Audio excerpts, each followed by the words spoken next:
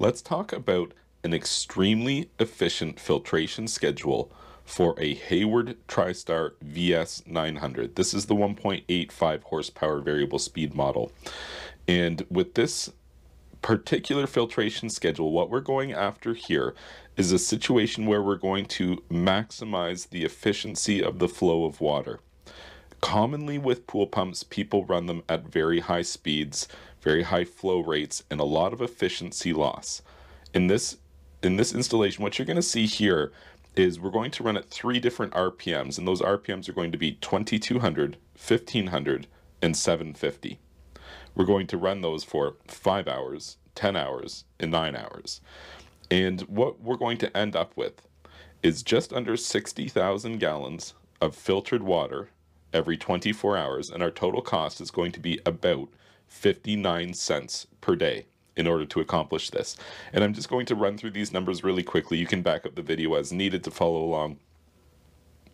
5 hours at 2200 RPM, we're going to realize about 67 gallons per minute. We're going to be consuming about 477 watts of power during that time. The 10 hours at 1500 RPMs, we're going to be realizing about 4,300 gallons per minute. About 43 gallons per minute, 178 watts of power. 9 hours at 750 RPM, we're going to be realizing about 22 gallons per minute, only 43.5 watts of power during that time. That's crazy low. So 67 gallons per minute times 60 minutes times 5 hours is 20,100 gallons of water.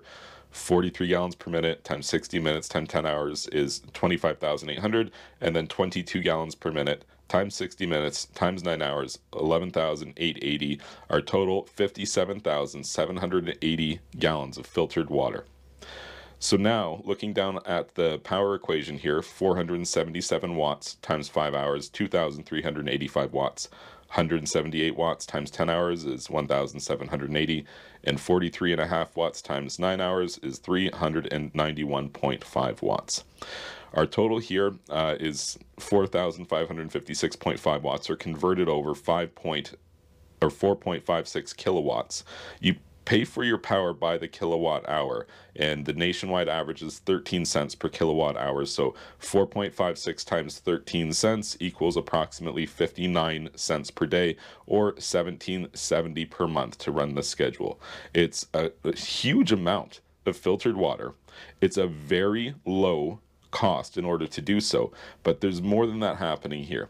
The maximum efficient laminar flow rate in 2-inch PVC, which you probably have 2-inch or smaller PVC through the trunk line of your filtration set, about 65 gallons per minute is the point at which laminar flow is lost, and you start to experience a very drastic, a sharp increase in your losses due to friction and turbulence and things like that. And that's why we're not running this pump at any time higher than 67. It was 66, 67 gallons per minute. We're, pretty close to 65 there at 2200 RPM. And that's why I'm not going faster than this. Like, the pump goes to 3,450 RPM. It'll pump 110 gallons per minute through my filtration set, but that's not good. It's not an advantage to me to do so. And depending on what filtration equipment you have, you might even be, damaging your filter. If you have a sand filter, for example, with a relatively low maximum design flow rate. I have a cartridge filter. It's able to handle 120 gallons per minute, so no problem there. But in terms of efficient flow, we're nowhere near efficient flow up at those speeds.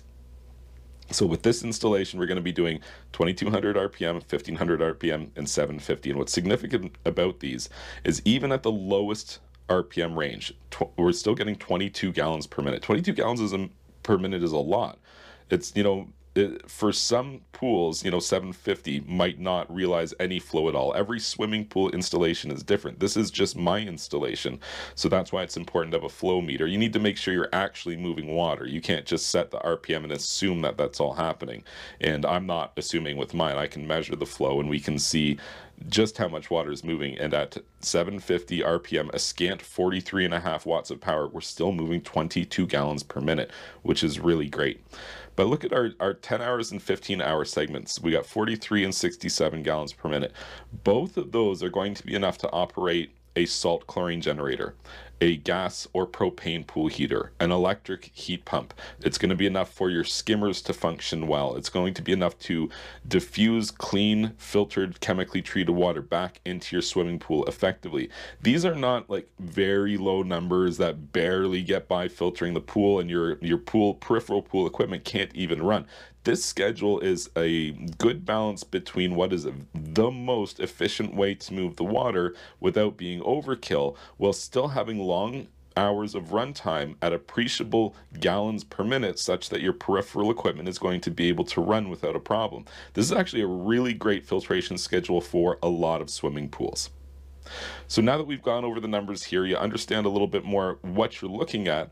Why don't we go ahead and I'll run this pump right now on these settings, and we can see the flow rates and the electrical consumption together just to verify that these are accurate numbers. Let's get started.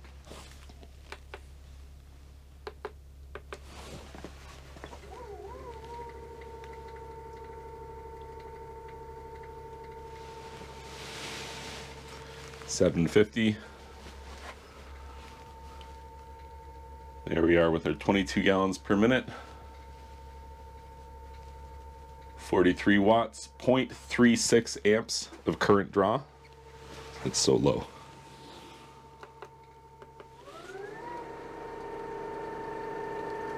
$1,500 RPM. There we are with our 41.